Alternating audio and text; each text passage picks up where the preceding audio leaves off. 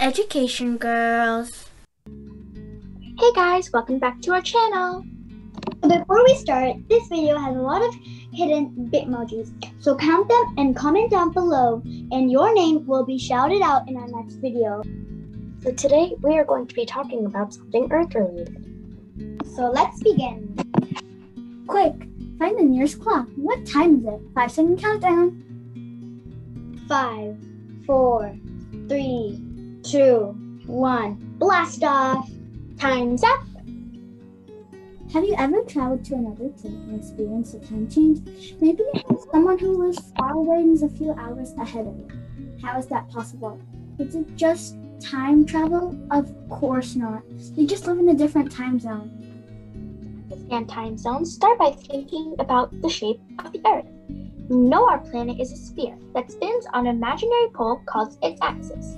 Every 24 hours, the Earth makes a complete rotation. We call each turn a day. Imagine shining a flashlight at a globe. Okay.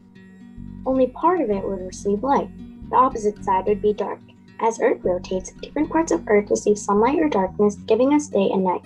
As your location on Earth rotates into sunlight, you see the sun rise. When your location rotates out of sunlight, you see the sun set. Imagine if the entire Earth had a single time zone. Okay.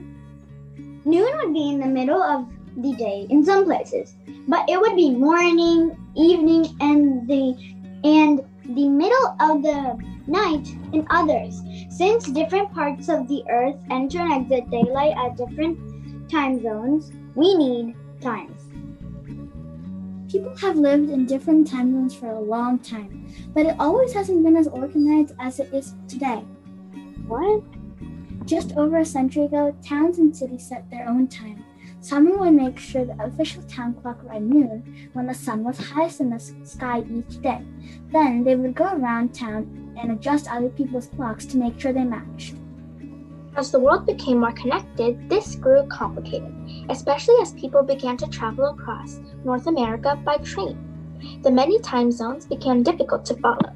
At one point, train stations in the United States alone had to keep up with 75 time zones across the country. OMGs, those train people had to surely keep up with the time zone, for sure. In the late 1800s, a group of scientists came up with a new system for time zones. They called it Standard Time. To build the time zone map, they studied Earth's movements. As Earth rotates on its axis, it moves about 15 degrees every 60 minutes. After 24 hours, it has completely a full rotation of 360 degrees. The scientists use this information to divide the planet into 24 sections or 24 time zones. Each time zone is 15 degrees of longitude wide. Distance between zones is greatest at the equator. It shrinks to zero at the poles because of the curvature of the Earth. Since the equator is about 24,902 miles long, distance between time zones at the equator is approximately 1,038 miles.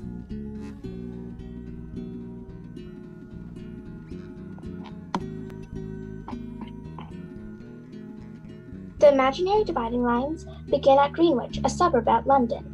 The primary dividing line of longitude is called the prime meridian. Longitude is the angular distance between a point on any meridian and the prime meridian at Greenwich.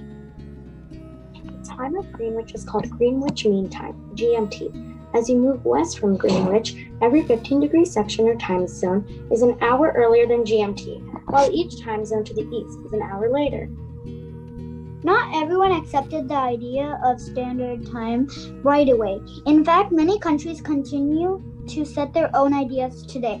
For example, in China, it's always the same time all across the country. That's despite the fact that China stretches across 3 standard time zones. Other nations adopt systems that change time zones by smaller increments, like 15 or 30 minutes.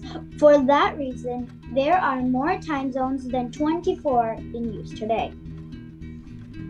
Having different time zones means that no matter where you live on the planet, your noon is the middle of the day when the sun is the highest, while midnight in the middle of the night. Let's take a closer look at how this works. Let's say you live in Charlotte, North Carolina, and you have a cousin who lives in Madrid, Spain. Charlotte is 5 time zones to the west of Greenwich, which is written as GMT minus 5. Madrid is 1 section east of Greenwich, GMT plus 1. This means Charlotte and Madrid are 6 time zones apart. When your cousin is eating lunch at noon Madrid time, you're probably just getting out of bed to get ready for school. This is because at 12 p.m. in Madrid, it's only 6 a.m. in Charlotte. On the other hand, if you wanted to chat with your cousin online after dinner at 6 p.m., it would already be midnight in Madrid. Time zones are further complicated by daylight savings times, which is observed by some countries and not others. Have you ever been surprised by a time change? There's certainly a lot to keep up with. Thanks for watching. Make sure you subscribe. Smash that bell. Don't forget to share and give a big thumbs up. And share this video with your friends. And we'll see you next time. Bye.